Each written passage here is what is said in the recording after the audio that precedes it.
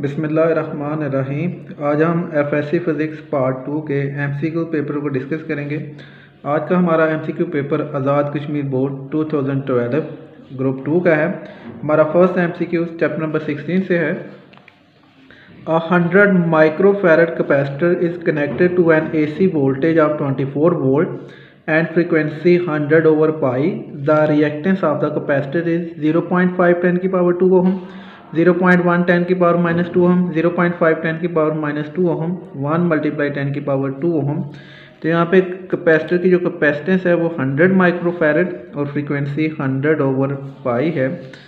वो C की value 100 microfarad, 100 multiply 10 की पावर माइनस 6 फैरड और frequency 100 over pi. Capacitive reactance XC is equal to 1 over 2 pi FC, 1 divide by 2 pi, frequency 100 over pi and C 100 multiply 10 की power minus 6 पाई, pi cancel, minus की power ऊपर shift हो गए plus 6, नीचे 2, 100 multiply 100, चारों zero को इकट्ठे करें तो 10 की पावर 4, 10 की पावर 6 प्लस 4 पावर ऊपर रिप्लेस माइनस 4, नीचे 2, 6 में से 4, 10 की power 2 divide by 1 by 2, 1 by 2 divide करें 0.5, 10 की पावर 2 ओहम। तो हमारे पास जो नंबर ए ऑप्शन है करेक्ट होगा। नंबर 2 चैप्टर नंबर 17 से है। When the specimen does not recover its original shape after the stress is removed, its behavior is called ductility, deformation, plasticity, elasticity। अगर specimen original force को remove करने के बाद, stress को remove करने के बाद अपने ओरिजिनल शेप में वापस ना आए तो इस बिहेवियर को हम प्लास्टिसिटी कहते हैं। तो नंबर सी ऑप्शन करेक्ट होगा।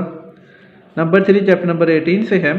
Photodiode is operated in the reverse bias situation, in the forward bias situation with the light incident upon it both A and C। तो फोटोडायोड जो है वो ऑपरेट करता है in the reverse bias condition और with the light incident upon it. तो number D option both A and C correct होगा। Number 4 chapter number 18 से है। इन describing function of digital system 0 represent of, true, on, lighted. तो digital system में जो 0 है वो रिप्रेजेंट करता है ऑफ को। तो नंबर ए ऑप्शन करेक्ट होगा। नंबर 5 चैप्टर नंबर 16 से है। Which one of the following required a material medium for their propagation, heat wave, sound wave, ultraviolet wave, both A and सी। तो इसमें से कौन सी वेव्स को मीडियम की ज़रूरत होती है गुजरने के लिए? तो साउंड वेव को मीडियम की ज़रूरत होती है। तो नंबर बी ऑप्शन करेक्ट होगा। नंबर 6 चैप्टर नंबर 19 से है। For pair production minimum energy of photon must be 0.51 mega electron volt, 931 mega electron volt, 1.02 mega electron volt, 2.10 mega electron volt. तो पेयर प्रोडक्शन के लिए जो मिनिमम एनर्जी ऑफ फोटॉन है उसकी value 1.02 mega electron volt. तो number C option correct होगा। Number 7 chapter number 20 से है। Quality of x raise depend upon accelerating voltage, filament current, material of the target both A and सी। तो quality of X ray depend upon the material of the target. तो number C option correct होगा। Number 8 chapter number 21 से है। The increase in charge number of a radio active decays due to gamma decay, beta decay, alpha decay, X ray emission. तो charge number जो increase होता है वो due to decay of beta decay है। तो number B option correct होगा। Number 9 chapter number 21 से है। The amount of energy release in the fusion of 4 hydrogen nuclei to form an alpha particle is equal to 4.5 mega electron volt, 17.0 mega electron volt, 22.0 mega electron volt, 25.7 mega electron volt.